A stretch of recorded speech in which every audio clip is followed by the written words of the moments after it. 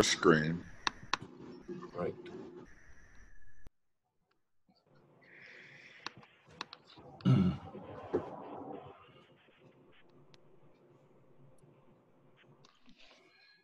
Okay, so we were talking about Khovanov homology. Let me review where I was. So I'll go back over the same ground again. We start with the bracket polynomial rewritten this way with a variable q, and then this will normalize, as I've indicated, with a factor of -1 to the number of negative crossings and q to the number of positive crossings minus twice the number of negative crossings. And we're using enhanced states. So that means that at the outset, the state circles are also endowed with plus and minus signs, so that, for example, to evaluate a single loop, it's q plus q inverse, 1q for the plus a designated loop and 1q inverse for the minus designated loop, and add them up. That means that the bracket polynomial looked at this way is the sum over enhanced states, giving one monomial term for each enhanced state. And you're going to have -1 to the number of B smoothings, because that's the only place where a minus sign occurs. Just going over these again. One minus sign for each B smoothing. And Q is going to be contributed by the number of B smoothings plus the number of terms that are labeled plus, the number of circles labeled plus, minus the number of circles labeled minus. So that's what this J is. J is the number of B smoothings plus the number of circles that are labeled plus the minus the number of circles that are labeled minus. And if I count the number of states that have a given contribution, ij, and call that a module generated by those states, why then the number of them is the dimension of that module by definition. And the bracket polynomial has this look. We also mentioned that indeed the binomial theorem is now subsumed into the assignments of signs. So for example, if I had two circles, then we have 4 possibilities, and if you add up their contributions, you get q plus q inverse squared, all that working out. And that I'm repeating myself, but I wanted to get to this point. Yes. So if we rewrite the monomial sum as a sum over the contributions of the powers of Q, and an interior sum for a given such J, the sum over the i's, and remember the i's are the number of states with that many B smoothings, then this looks like an Euler characteristic, and it will be an Euler characteristic because we're going to define a boundary mapping from Cij to Ci plus 1j. And so this degree here is going to be called the homological degree, and that's counting just the number of B smoothings, remember. And the J is this combined count of number of B smoothings, number of plus loops minus number of minus loops. And it's going to turn out that the boundary mapping doesn't change the J, but it moves I up by 1, and that's the chain complex. And so we can write the bracket polynomial as a sum of q to the j times the Euler characteristic of the J chain complex, and that's the one that will have a homology, and so it will be the Euler characteristic of that homology. And there are as many homologies here as there are values of J. and the bracket polynomial in this form, the coefficients are Euler characteristics of the homology. And that's the Khovanov homology. So how did we get this boundary mapping? Let's go over it again. We could get it, and we will look at it this way at first, that we're just looking for a boundary mapping that keeps the J fixed. So in order to have the J remain fixed, you will notice that since the number of B smoothings goes up by 1, the number of loops minus the number of negative loops had better go down. So you can keep that in mind as what the homology is supposed to do. It's supposed to make this number go down by 1. And then we can examine what could happen with loops. Each individual loop is each state is or with labels on it, is a generator of the chain complex. So here's an example. And I have lambda equals 2 here, 2 plus signs. And when I shift do the boundary, I'm going to take an A smoothing to a B smoothing. So in this case, 2 loops become 1 loop. And I have to have lambda go down by 1. So the only possibility for that 1 loop labeling, assuming that all other loops in the state are left alone, and you only make this one small change, is that I should have a plus sign. On the other hand, if I have a plus sign and a minus sign, then I have 0, and that has to go down, so this will have to be labeled minus. And if I have 2 minuses, then I have no way to make it go down further, and so I'll make it 0. And this becomes the definition, the local definition of the boundary operator on the homology. So you can see that this looks like a bit of algebra, where if I take 1 as the plus label, then plus acts as an identity, and I will let x correspond to the minus label. And then you see that 1 times 1 is 1, and 1 times x is x, and x times x is 0. So far, I'm looking at the following ring, assuming that I have integer coefficients, z of x modulo x squared, and that's the multiplicative structure in that ring, and that corresponds to circles melding into single circles. On the other hand, it could happen that when you do an A smoothing, you go from, I think someone has their microphone open. If you would close it, it will make the background noise less. If you have a single circle, then and an A, then it becomes 2 circles under the B smoothing. And if you had an X labeling it, that's a -1, then 2 X's will work fine to give you -2. So X should go to X, X. And that says that delta of X, if you think of this as a coproduct, is X tensor X. So we're thinking of that as a coproduct from the module, which is generated by labels on a single circle, to the tensor product of that module with itself. On the other hand, if we had it labeled 1, then you see 1 can go to 0 by 1 tensor x or x tensor 1, and so we take them both and define that the delta of 1 shall be 1 tensor x plus x tensor 1, or that the boundary of this will be that. For the moment, think of the boundary as just defined mod 2. I'll explain what the formula is over the integers in a moment, but those will be the mod 2 formulas. And this gives rise to a little algebra, which has a coproduct in it as well as a product. And that turns out to be a Frobenius algebra. I'll explain what I mean by that in a moment, but that encapsulates an algebra with this coproduct and this product. That encapsulates the structure of the boundary map for this complex.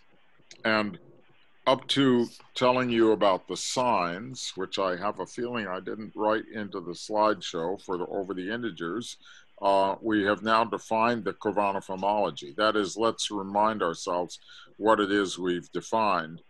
For any given knot diagram, like in this case, these are the states of a trefoil knot diagram, there is the collection of states, and you can start with the state that's labeled by all A's, and then and one by one change to B's. So a morphism in this category that I'm creating goes from one, and a generating morphism goes from a state that has a certain number of A's and B's to having one more B, like here, BAA to BAB, and so on, going from left to right. So in the vertical direction of this diagram, you have the same number of B's. And so the chain complex consists in what is generated by this state, that's the 0th one, then the first one, upper index 1, j equals 1, is the direct sum of the modules that correspond to these loops.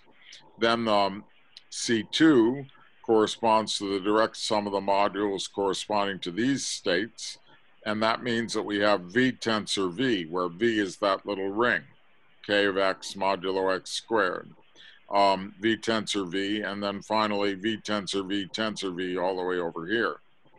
The number of V's in the tensor products and what gets summed depends on the structure of the link.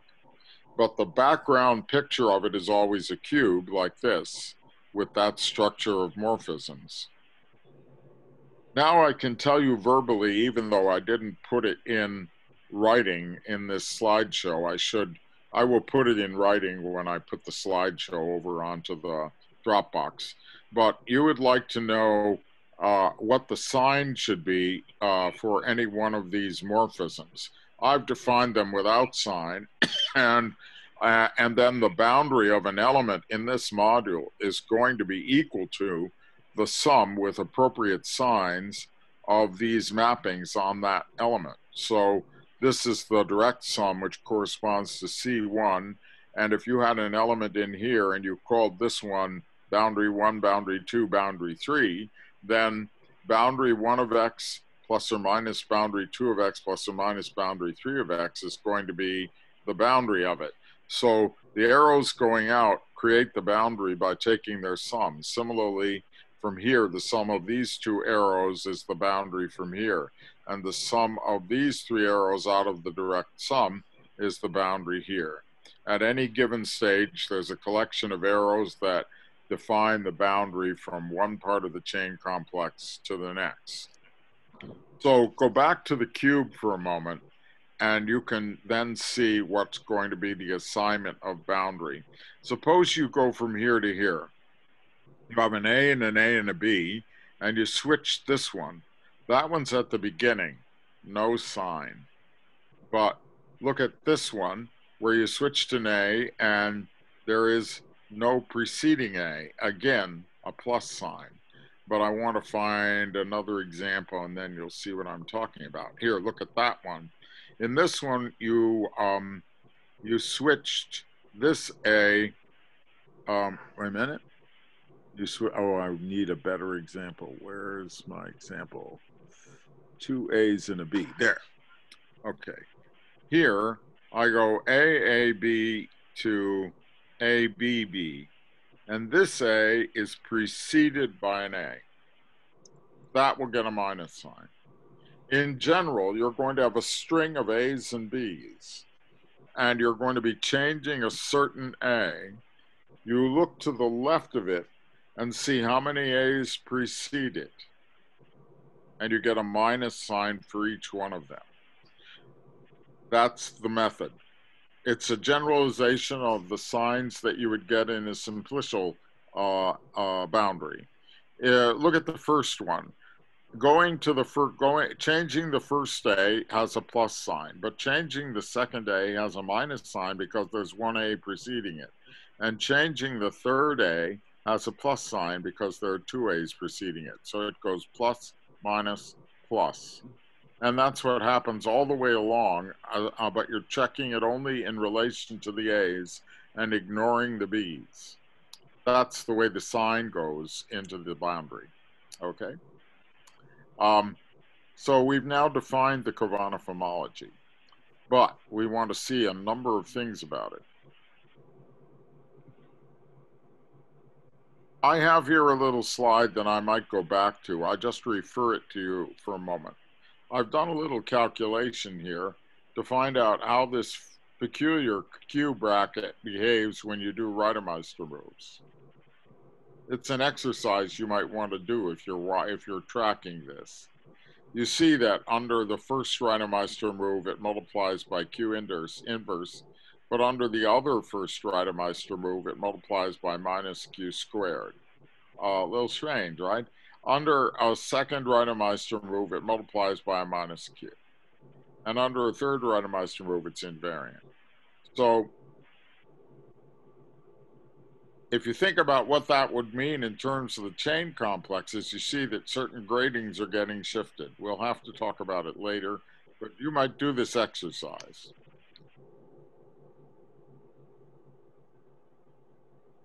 I'm going to skip that slide and come back to it. But now, here's our situation. We have a category whose objects are the states, and we have morphisms generated by arrows that go from a state with a given number of B's to a state with one more. And we're going to think about these arrows as elementary cobordisms. This turns out to be extraordinarily useful. So in this case, where I have a multiplication and I go from 2 loops to 1, I think of this as going through a saddle point that takes 2 loops to 1 loop.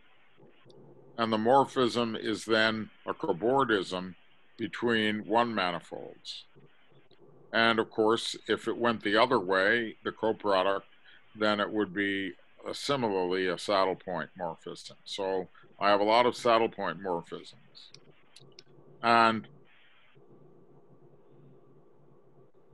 so if I had an example like this, then you see that if I were to go through a composition of morphisms, then I would be going through 2 saddle points. And if I went through the other composition of morphisms, this is a little Khovanov complex here that you're looking at. If I went through the other composition of 2 morphisms, why then I would be going through perhaps a slightly different looking cobordism. And what do I want about these mappings that I have defined? What I want is to check that these diagrams commute. It's perhaps easier to see what I'm asking for if you look at it this way. I have 2 smoothings that can be performed, and I may do one of them first and the other one. That would be going up along the top. Or I can do this one first and then this one, and that would be going along the bottom. So I want those 2 diagrams to commute. Let's see what I have here in the case of these diagrams. I claim I'm doing boundary 1 first, and as you see, indeed I am. I'm going through this saddle point first, and then I'm going through the second saddle point, which is a coproduct. In this case, I'm going through the second one and the number 2 first, and then I'm going through this one, which splits this into 2. Now, the thing to notice is that at the level of the cobordisms, they're homeomorphic. These 2 surfaces that you're looking at are homeomorphic. Just pull those saddle points back a little bit and you have this, or take these 2 saddle points and shift them down past one another and you have this, or you could have shifted them down past one another in the other direction. There's one other diagram that has not been drawn. So at the level of cobordisms, all these squares will commute because they will give homeomorphic surfaces. And that means that back in a Khovanov complex, if you look at it, every square of morphisms that you would like to commute will commute at the level of morphisms in a cobordism category. So we're going to also be talking about a cobordism category that is associated with the Khovanov category. And we're going to see that everything is fine in the cobordism category because of the observation that I just made. All the squares will commute. Why do I want the squares to commute? Well, the answer is that I want these squares to commute at the level at which I'm speaking to you about this, because I want it to be the case that the different boundary mappings commute with one another. That will make sure that the square of the boundary mapping algebraically is zero. I'll come back to the details of that in a moment. But at the level of the cobordisms, it's already there. And so what we can do is see that it works algebraically. Now, I started talking in the slideshow about the general cobordism category, and I'll come back to it. What I wanted to do was verify. I see, I didn't verify it in this slideshow. That's interesting. Because I wanted to be more abstract. Well, that's all fine and good, but I think we ought to do an exercise about this algebra before I get so nice and abstract. So let me shift to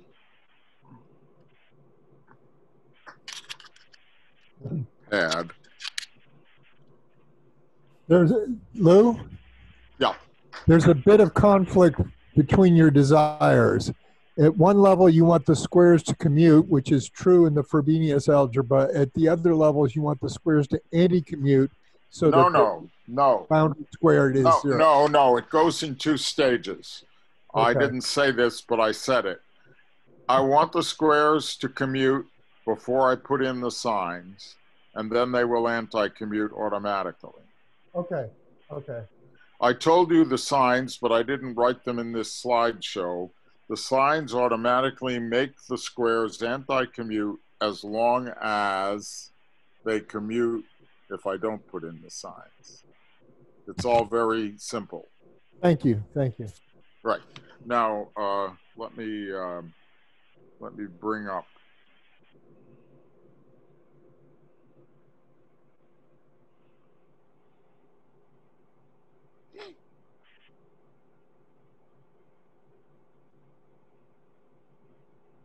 A pad to write on.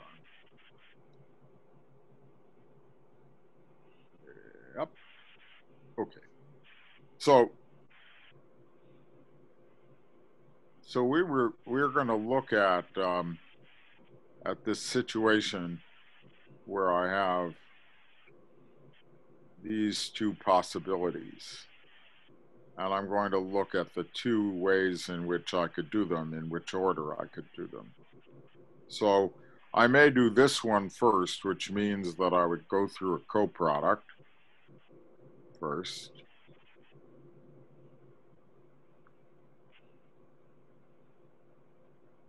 And then I would go through this one.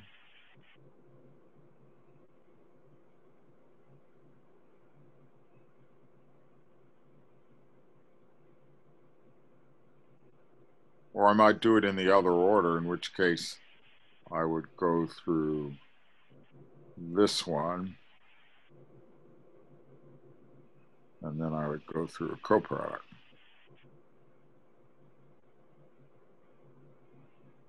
And now let's just do some examples here and see that it's working. Remember that we're working with this algebra, z of x modulo x squared, and delta of x is x tensor x, and delta of 1 is 1 tensor x plus x tensor 1.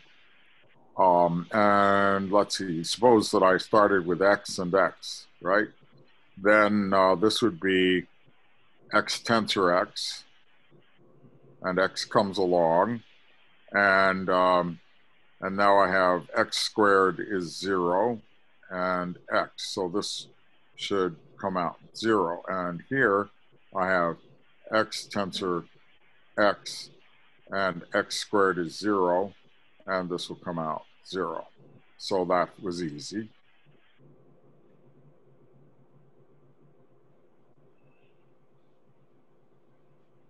I won't do every case. Wait. What about the, so you have, you take the product of the elements.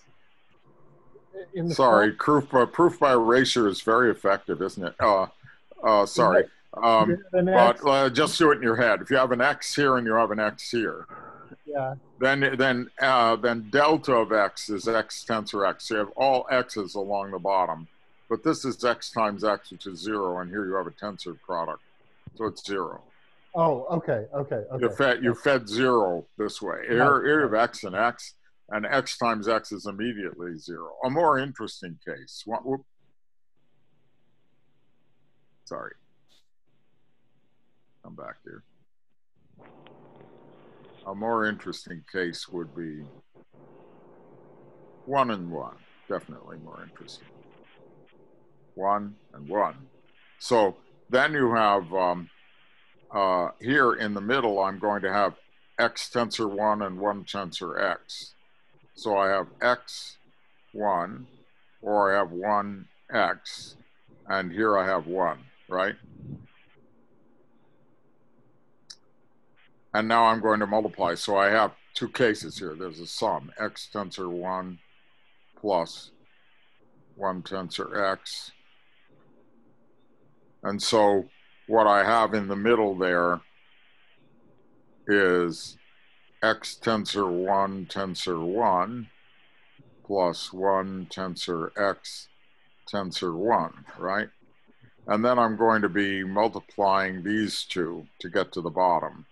So that gives me x tensor 1 plus 1 tensor x. Okay, and over here, 1 and 1, and then these multiply to give you 1, and then again I get this. So it works. And you can check the other cases. It really works.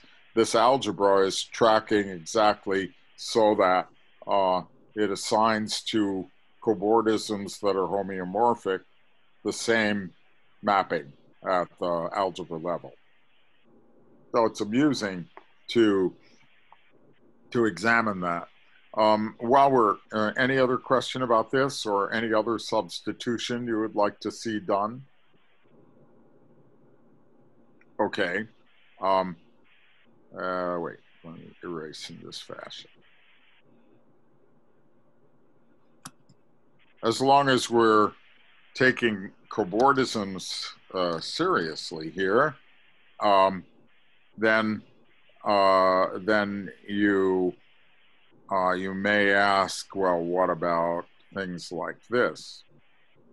Just looking at cobordisms as morphisms, you might have something like this. So what are we going to call this?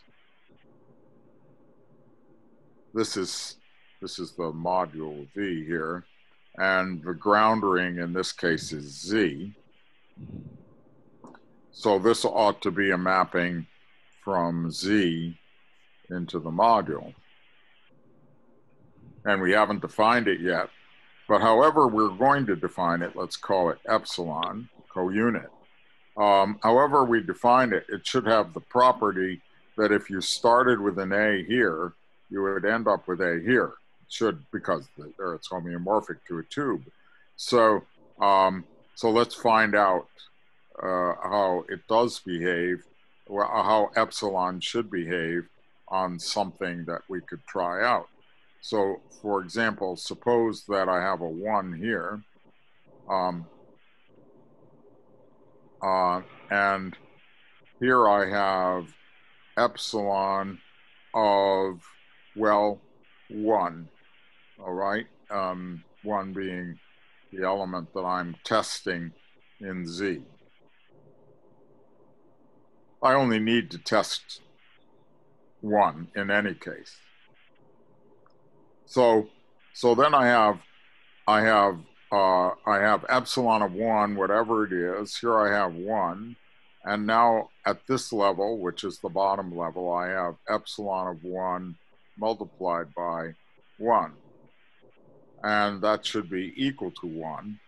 And so therefore, epsilon of 1 is equal to 1. Good? Rather than do proof by erasure, I better do another diagram for x. So now I have x. And so we have x here, and we have epsilon of 1. And epsilon of 1 times x is equal to x. So that's fine. It's still 1. And so I have epsilon of 1 is equal to 1. Now, but I also, no, let me see. That's all I need. Am I forgetting anything? Co-units. Yep. That's so. I'm sorry. That's the unit, not the co-unit. And I don't like to call it epsilon. I'll call it eta. But I need the co-unit. No, you're thinking about it as a unit. It should be epsilon. Yeah, unit. It's the unit. It's the unit. And you just think of the unit in the module as coming from the. This is the trivial point, right? I mean, the unit in the module is what happens to 1 in the base ring, and it should take 1 to 1, and then everything works fine. That's all we're observing. But now we also have to think about this, which is more interesting. So this one is going to be mapping from the module to the base ring. And that's the one that I prefer to call epsilon, and this is co-unit. Okay, so now let's look at the two cases of 1 and x. Suppose that I use x.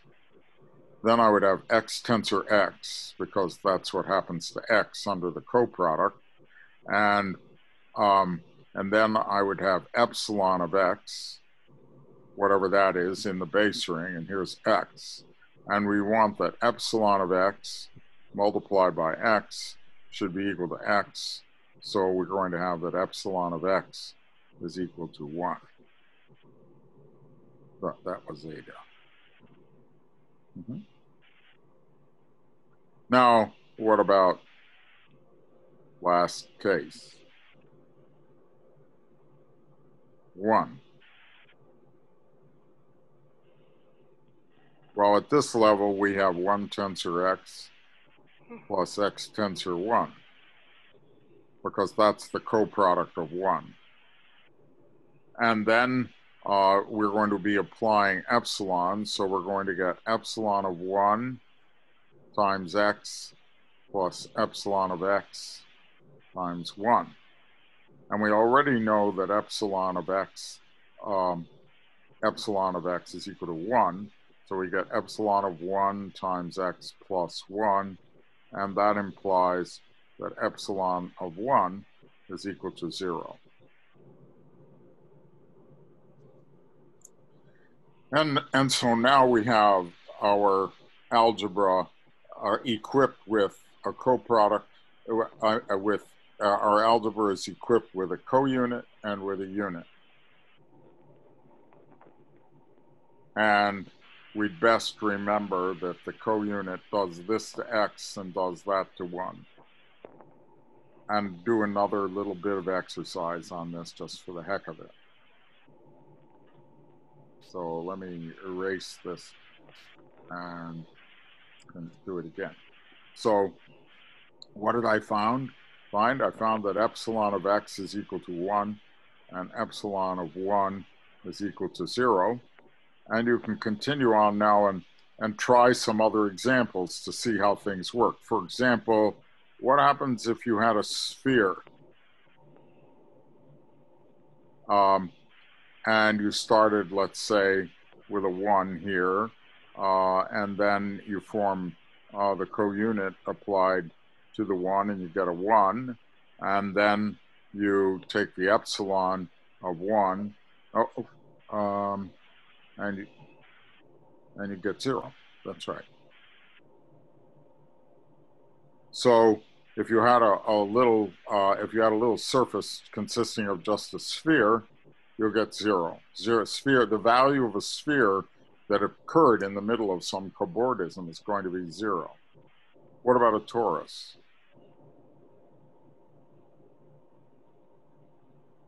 Could start with a 1. We'd have a 1.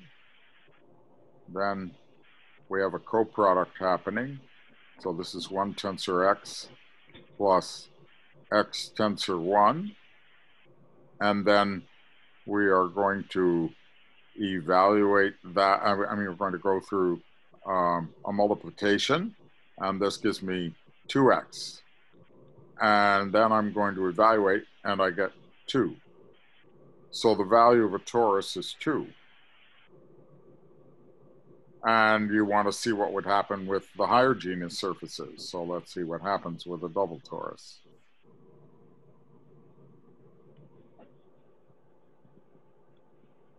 So I'll start with a 1. And I get a 1. And then I apply the coproduct, and I get the same thing, 1 tensor x plus x tensor 1. And then I go down to this little waistband here, and I have 2x, and then I do a coproduct, and I get 2 times x tensor x, and then I do a product, and I get 0, and I get 0. So a double torus, 0, and all the higher genus surfaces, 0 for the same reason. So the torus is special here. It's the only one that gets singled out in the course of a cobordism and ends up getting a 2 in it, like that. Now, I said Frobenius algebra, and I just want to give you a hint about where Frobenius algebra comes from. So if you started where we are and noted the following, then you begin to see what it might look like to an algebraist. There's a pairing. If you started with V tensor V, then you can multiply and get to V, and then you can apply the co-unit and get back to the ground ring. And so we have a pairing from V tensor V to the ground ring, which is, in this case, epsilon composed with M. So you can say that the pairing on two algebra elements A and B is equal to the product of, I'm sorry, put that backwards.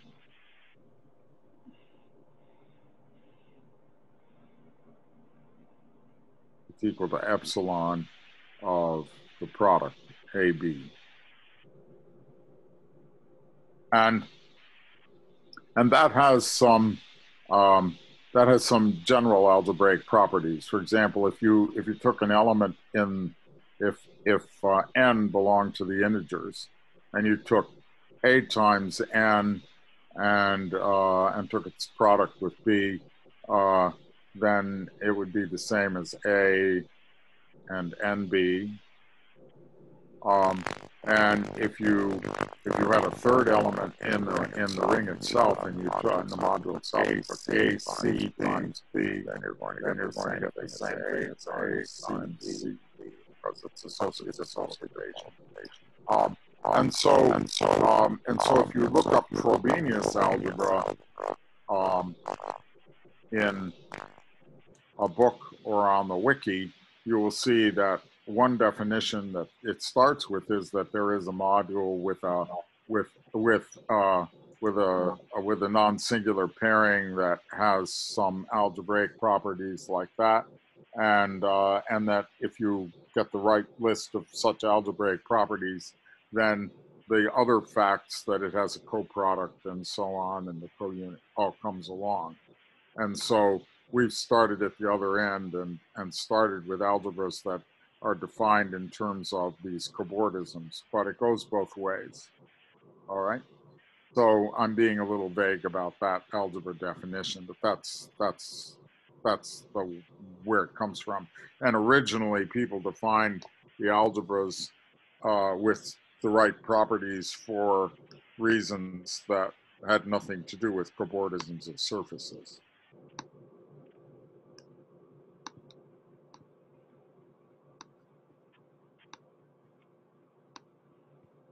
So with that in mind,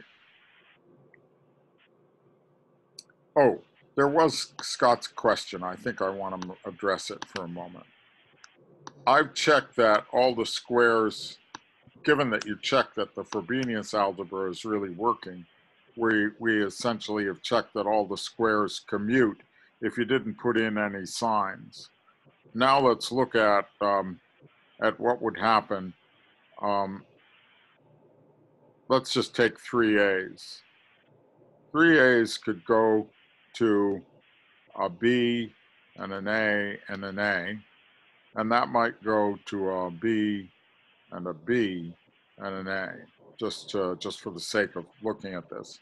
And going around the other side of the square, this would go to an A and a B and an A, and that would go to a B and a B and an A. Now I said that I will assign a minus sign to one of these guys if the smoothing change has preceding the A an odd number of A's. In this case, that's a plus. And now here, the change is here, and this is preceded by, again, an odd number of, an even number of A's, and so this will be a plus. On the other hand, when you did this one, it's preceded by an odd number of A's, and it gets a minus when it goes to here.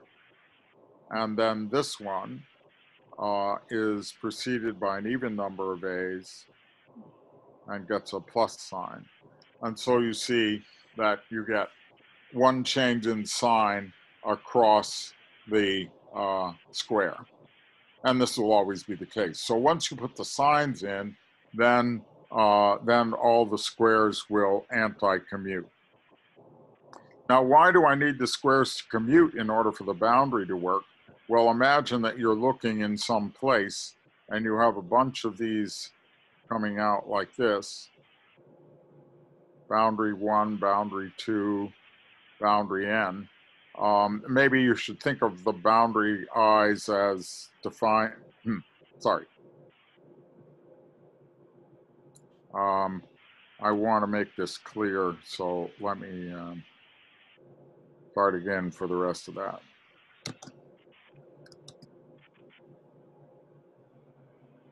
Yeah.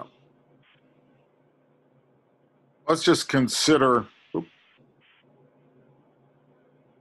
a string of A's, which is at the beginning of the complex. And let's define boundary I of this boundary.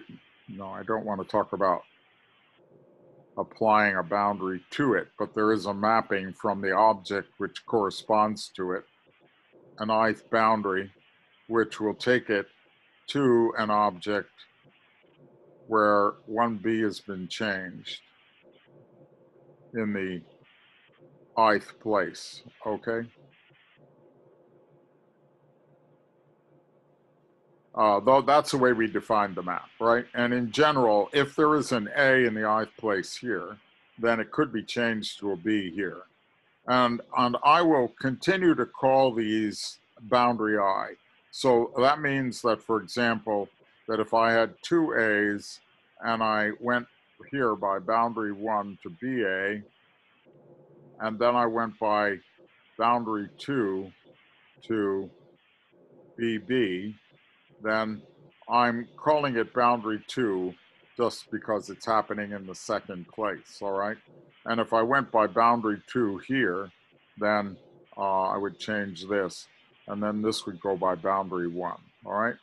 So then you see that what I'm after when I want to talk about one of these squares commuting is that boundary I, boundary j should be equal to boundary j, boundary I, not putting in the signs yet.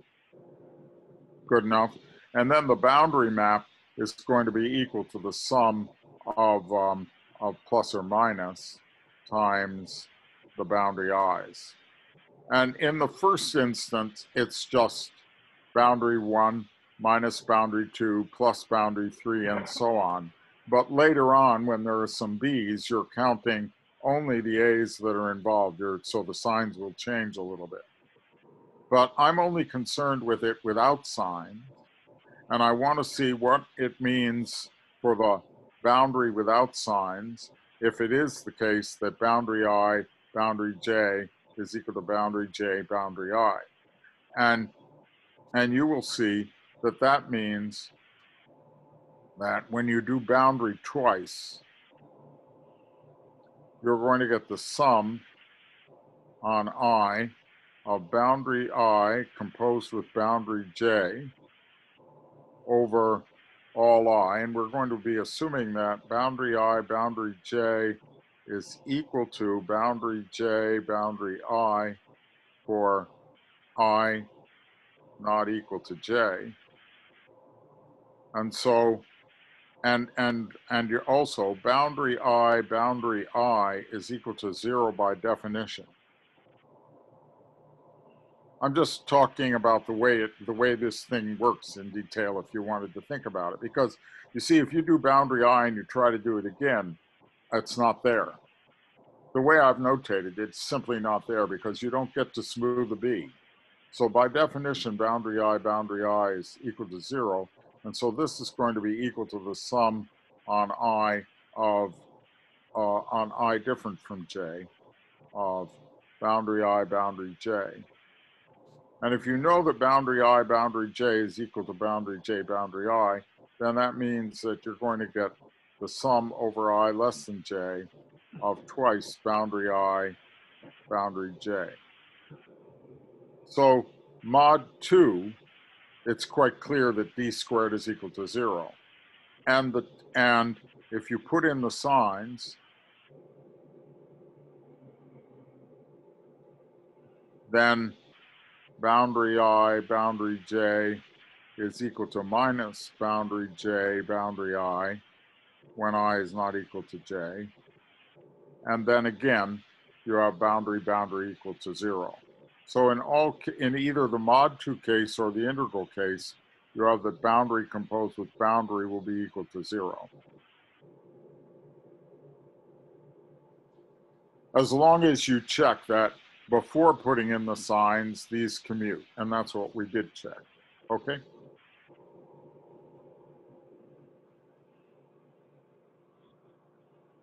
So now what I'm going to talk about is the cobordism structure for a little while. And so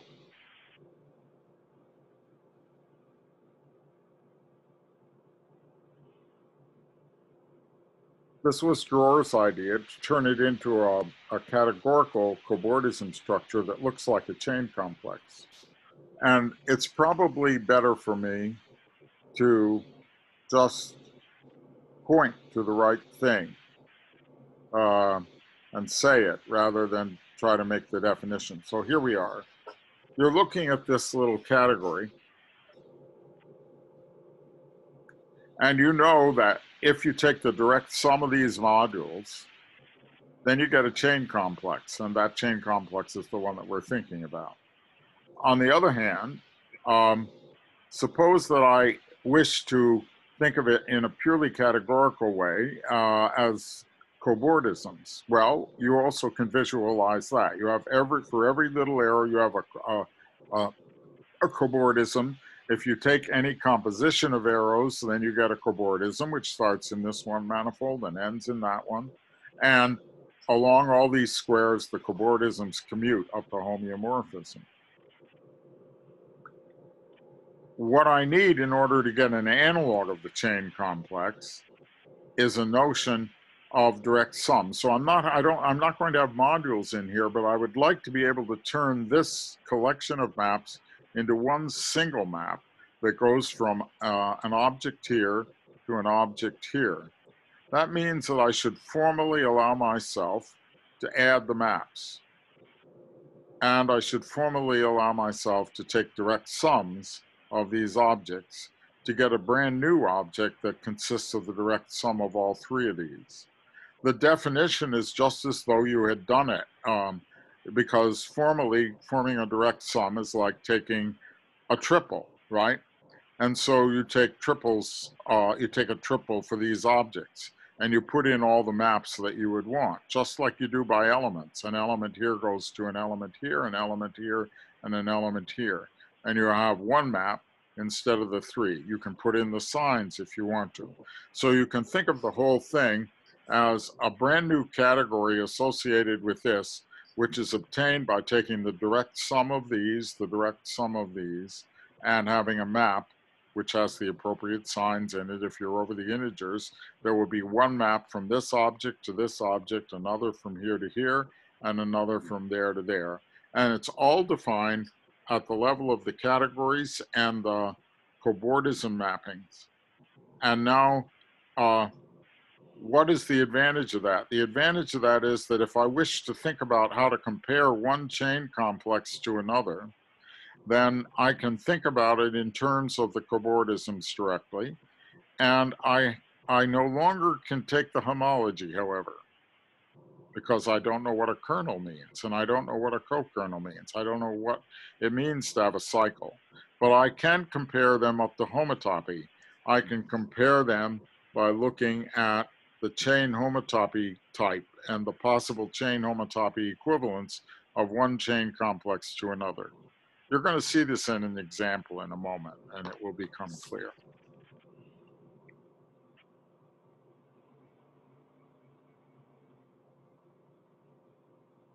So I wish to remind you what I mean by chain homotopy.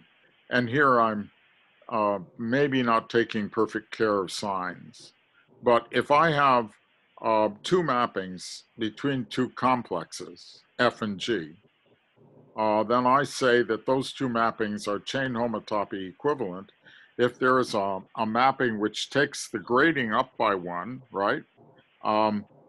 Or down by one in this case, since we're dealing with cohomological kinds of grading. But, you know, you would take n cells to n plus 1 cells by the homotopy. And the boundary H plus H boundary should be the difference of the two mappings. It is, in fact, a picture of what happens when you have a homotopy. I'd best remind you. If you have a mapping F and another mapping G into some space, and you have a homotopy between them, then you have a mapping of the space, you have a mapping X into Y, and you have a homotopy between them, then you have a mapping of X cross I into Y. You have two mappings on X. And it should restrict on the top to F and on the bottom to G. Then you get this mapping, and that means that that you get a mapping of a one higher dimensional object into the space.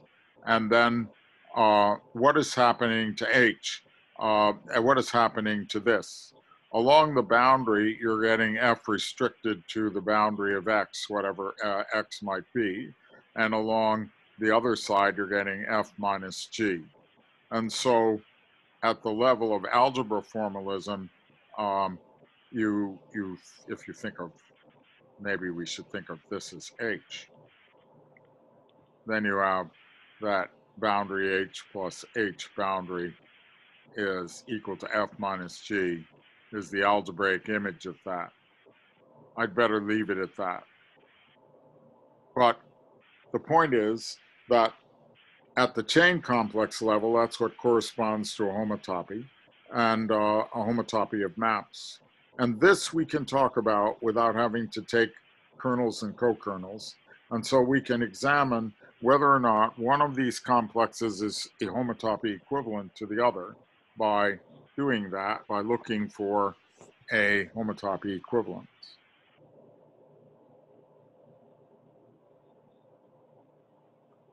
So now I want to look at a second Reidemeister move and think about what it's going to mean for this homology to be invariant. So I have jumped from, I could have done more concrete calculation of homology for you, but I decided to talk about why it's invariant first, and we're almost out of time. So this is a good point to concentrate on this, and we'll continue it next time. But let's examine this. Here is the second Reidemeister move.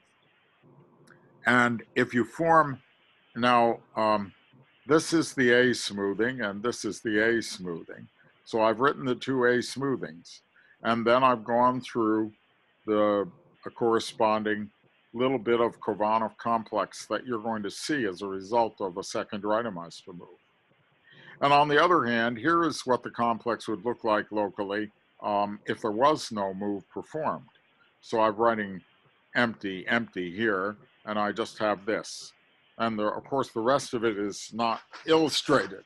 But if you're going to compare these two categories, then you have to somehow compare this category with this one, where what corresponds to this seem to be two objects over here, and then there are some objects to the either side.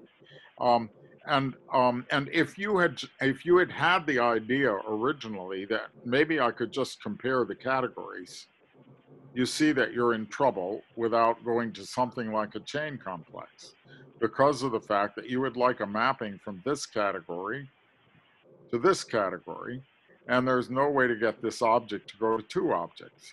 But if we took the direct sum construction, which is what we did, we're taking the direct sum of this and this, the direct sum of these modules, then it's possible to take a mapping from here into the direct sum.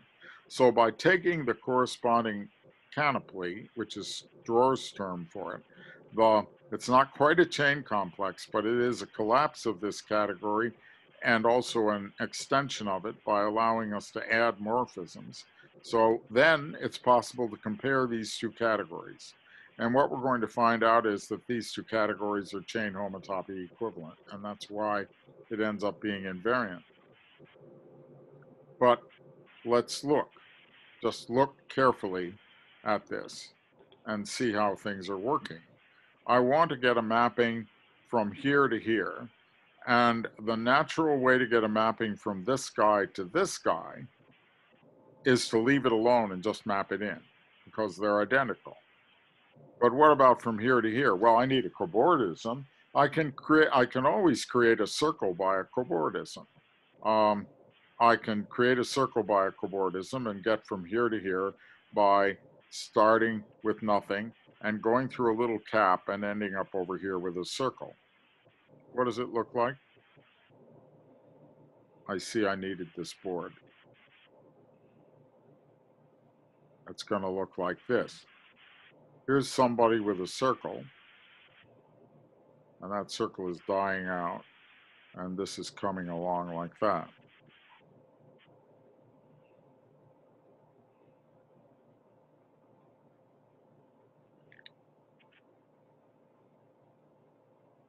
And so this gives me an example of a morphism from here to here. Okay, so by thinking at this categorical level, you're thinking at a more geometrical level about how to compare the complexes. So I can go from here to here by giving birth to a circle, and I can go from here to here by just the identity. And so I can take the direct sum of those two maps and go into the direct sum and get a mapping from this category to this category, thought of as a canopy. And of course, I want a mapping the other way as well. So I wish to map from here to here, and that can be the identity, but this one will have to get the circle to go away. And um,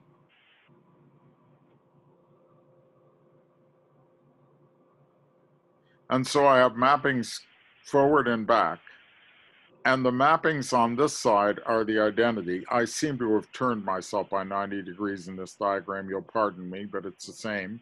This goes identically to that one, and this one gives birth or dies a circle. The part that I need to look at is what happens if I go up and come back. And if I go up and come back in this direction, I have the identity. But if I go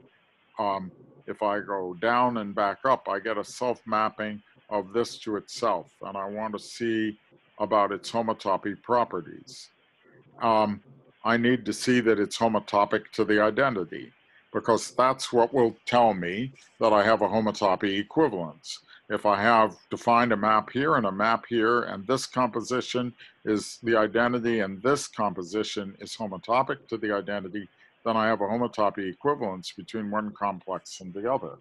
So I have to look at the mapping that goes from this to this. And I need a homotopy. And in order to have a homotopy, I have to go upward into the complex, but upward is backward in this case. I go from C1 to C0 and from C2 to C1. And the question is, how can I get a homotopy? Along the top line, there isn't anything happening, and I will ask you oh, we're out of time. So let me tell you what they are. You see, the question is, how do I naturally get from here to here? And the answer is give birth to a circle. And how do I naturally get from here to here? The answer is let a circle die. And then you can check what happens to the compositions of the maps. I'll start here next time. And you can examine what it would mean to have the homotopy. And ignoring signs, this is what it would mean to have the homotopy. And you check what it means by writing out all the diagrams for the homotopy, and you find out that this is what it reads, that you need that this sum of cobordisms needs to be happening. And this is where Drawer made a remarkable observation in some order. I don't know if he made it in the order that I'm making it here. Here I'm saying I tried to get the homotopy to happen, not knowing anything other than what what it would draw out to be. And I find this picture. And I ask myself, what general fact about the cobordisms would imply this picture? And the answer is very beautiful. So it's worth taking a moment and seeing what it is. The answer is, if you have 4 bits of surface and you think of putting a tube between all 4 of them, one tube between all pairs, between this pair, from here to here, and from here to here, going around in this pattern, 1 to 2, 2 and 3, 1 and 4, and 3 and 4, like that. That is, and adding them up, that is the identity that we were talking about. This part of the tube came from a cobordism. These came from births and deaths. But this is one of the tubings. Here's the other tubing, and so on. So it fits into the pattern 1, 2, 3, 4, like this. 1 and 2 minus 2 and 3 plus 3 and 4 minus 1 and 4 equals 0, where those are the extra tubes added. Drawer calls that the 4-tube relation. And what we're seeing is that if in the cobordisms the 4-tube relation were satisfied, then it would be invariant under the second Reidemeister move. Well, we have to talk about the third Reidemeister move, and we have to quit because we're out of time. But what we're now going to see once we go back to it next week is that the Frobenius algebra does satisfy this 4-tube relation. So you now have 2 directions in which you can go for understanding Khovanov homology. One is the algebraic one. The algebra works and satisfies the relation, and so will give you something that's invariant. Or you can think of it entirely as a cobordism theory of categories, where you take chain equivalences of those associated categories, and that homotopy type of category is the substitute for Khovanov homology and is the invariant. I'll stop there.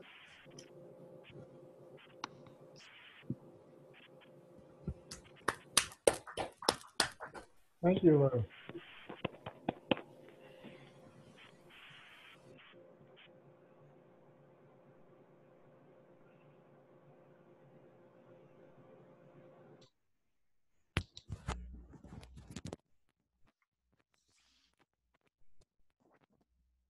This four-tube relation also looks like a boundary operator of something.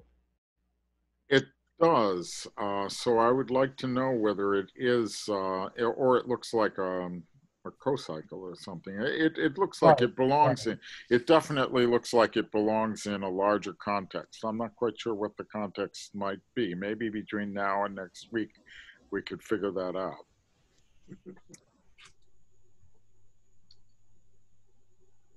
Okay, I think perhaps I ought to draw, things to a conclusion.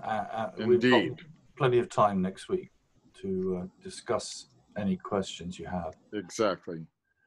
So I'm going to stop recording now, and thank Lou again. Thanks.